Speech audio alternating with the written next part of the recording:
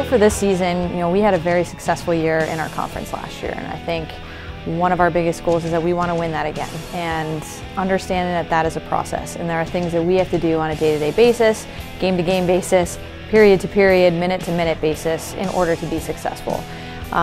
There's no such thing as a day off for sure, but we have broken things down into each game, what we want to be doing, the little things that go into it in order to let the score and the outcome of the game take care of itself.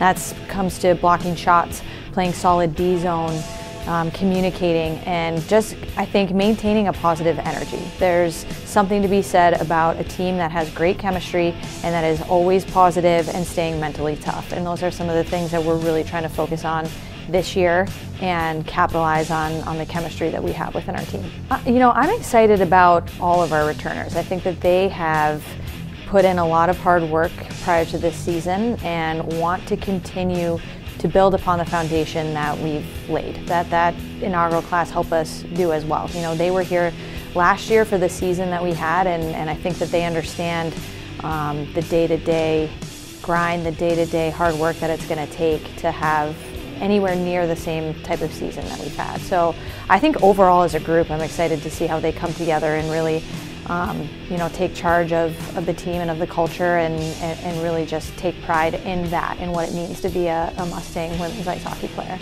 I can't say enough about, I think our junior class has just really come a long way in terms of the cohesiveness of that group and wanting to get everybody else on board. And I'm excited to see our sophomore class who, as first years, because we had so many seniors, didn't necessarily get the amount of moments to shine as they could have.